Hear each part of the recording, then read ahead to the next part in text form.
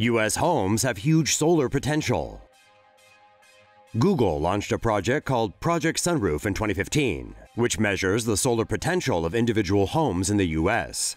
The results showed that most U.S. homes have great solar viability. Google says 79% of all U.S. rooftops are solar viable, which means 4 out of every 5 homes have enough unshaded area for solar panels to be installed. The result was calculated using 3D modeling of the homes and nearby trees to determine the amount of sunlight and shade the roof receives. In Hawaii, Arizona, Nevada, and New Mexico, more than 90% of the homes are solar viable, while in Pennsylvania, Maine, and Minnesota, only over 60% are viable. The project began in Boston, Fresno, and the San Francisco Bay Area. It has since expanded to every U.S. state, with about 60 million buildings across the country having been analyzed. Say no to safe spaces on YouTube. Support TomoNews at patreon.com/TomoNews. Interested in solar power? Stay right there. Tesla gets into the home energy game. Tesla has unveiled a solar roof product that doesn't distract from the aesthetics of a home, as they look just like ordinary tiles. Each Tesla roof tile is made up of a solar cell, quartz glass, and a color louver film that makes it appear opaque from an angle. Tesla CEO Elon Musk said the tiles have 98% of the efficiency of traditional solar panels. However, the tiles have the potential to go above normal efficiency if improved coatings can trap light inside to reduce loss of energy.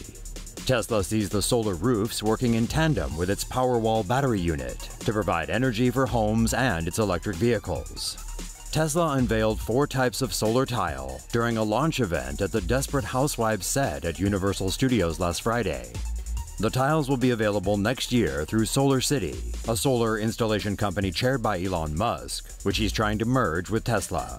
Musk didn't reveal any specific prices, but said the Tesla panels would cost less than the full cost of a roof, with the added benefit of being able to generate electricity. Quantum dot coating can turn windows into solar panels. Researchers at the Los Alamos National Laboratory in New Mexico have developed a film of quantum dots that can turn windows into photovoltaic systems. When sunlight hits conventional silicon solar panels, electrons break free of the top layer of semiconducting material. The electrons then follow conductors between the positive and negative sides of the panel to generate an electrical current. Quantum dots, which have an inner core, an outer shell, and a silica coat, can be used as semiconductors. Quantum dots can be spread into thin sheets that are placed onto glass window panes. When photons from sunlight hit a quantum dot, it excites the electron in the valence band and sends it into the conduction band, leaving a hole behind. When the electron recombines with the hole in the valence band, a new photon with lower energy is generated. This new photon then propagates within the glass via internal reflections. Energy is generated when the propagating photons reach the window's frame, where solar cells are stored. Coatings of quantum dots can be used on any window to turn them into harvesters of sunlight at lower costs than is currently available.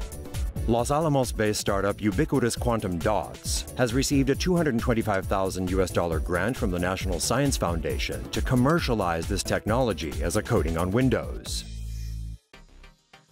France to install 600 miles of solar roads within 5 years. The French Minister of Ecology and Energy, Ségolène Royal, is pushing forward with plans to install solar roads across the country.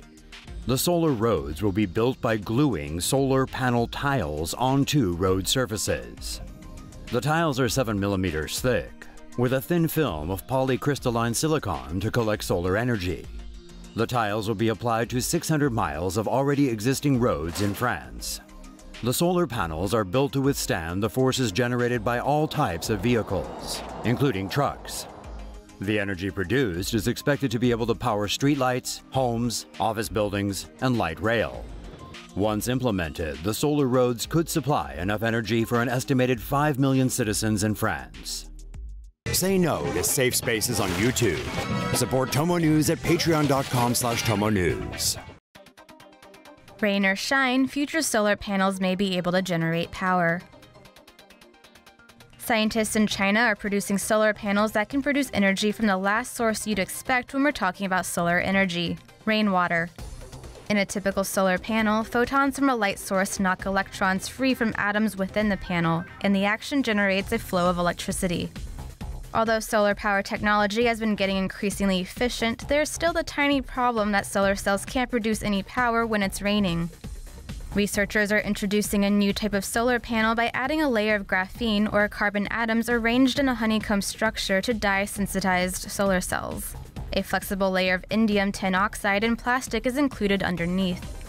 Graphene has unusual properties that allow electrons to move freely throughout the entire layer. Rainwater contains positively charged ions like ammonium, calcium, and sodium. When water binds to the panel's surface, a double layer of positive ions and negatively charged electrons is created, which ends up producing a voltage and current. Tests of the new solar panels have been able to produce hundreds of microvolts, which is small even compared to a standard AA battery. So there's a long way to go before the new solar panels become more widely used, but more efficient future versions could mean big things for the solar industry.